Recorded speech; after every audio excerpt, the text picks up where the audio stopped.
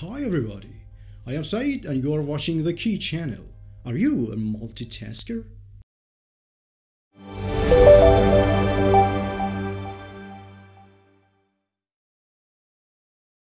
Multitaskers do a lot of things at the same time. They simultaneously work with their computer, talk to their phone, drink coffee, and even at the same time send text messages.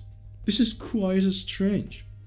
Based on scientific evidences, human brain is not evolved to do multitasking. What we do really is to switch from one work to another, one task to another task. We are not doing all of these things at the same time.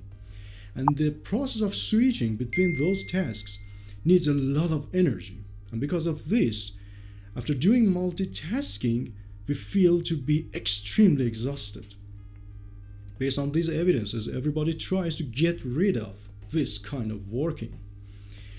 For example, a few years ago, Apple changed even name of multitasking feature to another thing, App Switcher. Nobody wants, it's a scandal. Congratulations if you are not a multitasker. But the problem is that all of us become multitaskers when we are working with our computer. We open a lot of different apps, we think about a lot of different ideas, and we really do all of them at the same time. As I mentioned, you are really switching from one work to another. To prevent it, I want to describe something very specific for you. A feature in Windows, Task View. It prevents you from doing multitasking. The idea is that it provides you with several different desktops, each project in one of them with its apps. So, when you're working, for example, on a second project, you don't see the others anymore. So you cannot do that multitasking process again. There is also another great thing in this feature. I will describe all of them for you. Here's a task view icon. If you don't see it right here, just right click on the taskbar and then choose Show Task View button. You may want to, for example, do some works on two completely separated projects. One of them, for example, related to doing some research on exoplanets on Wikipedia. Here's an article about exoplanets on Wikipedia. You may want to copy and paste some parts of it into your file, into your Word file. Here is the Microsoft Word and a new project. You may have another thing to do today, which is another completely different project that is related to doing some accounting. For that, you need Microsoft Excel and also a calculator. The problem is that if you open them right here, it means that you are doing works on two completely different projects. You are doing multitasking. We want to prevent it. Instead, click on Task View. You see some other desktops. You can add another one. This is the desktop number 2. Desktop number 1 is a place that you are working in it all the times.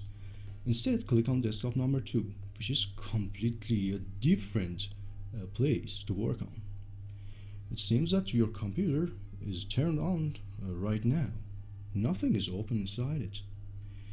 And now you can open those apps that you want. Excel, new file, and also the calculator. Here it is. So, when you are working on a second project, which is related to accounting, you don't see your first project. It means that you are not able to do multitasking. If you want to see the first project, again click on Task View, and then when you move toward desktop number 1, you will see the apps related to it. You can click on, for example, Word, and then you directly go toward it. Again, you can come to the Task View and then move toward the desktop number 2, and then, for example, click on book number 1, Excel. This way, you are unable to do multitasking. As I mentioned, it is also possible to work on another project. Desktop number 3. If you want, you can add more desktops.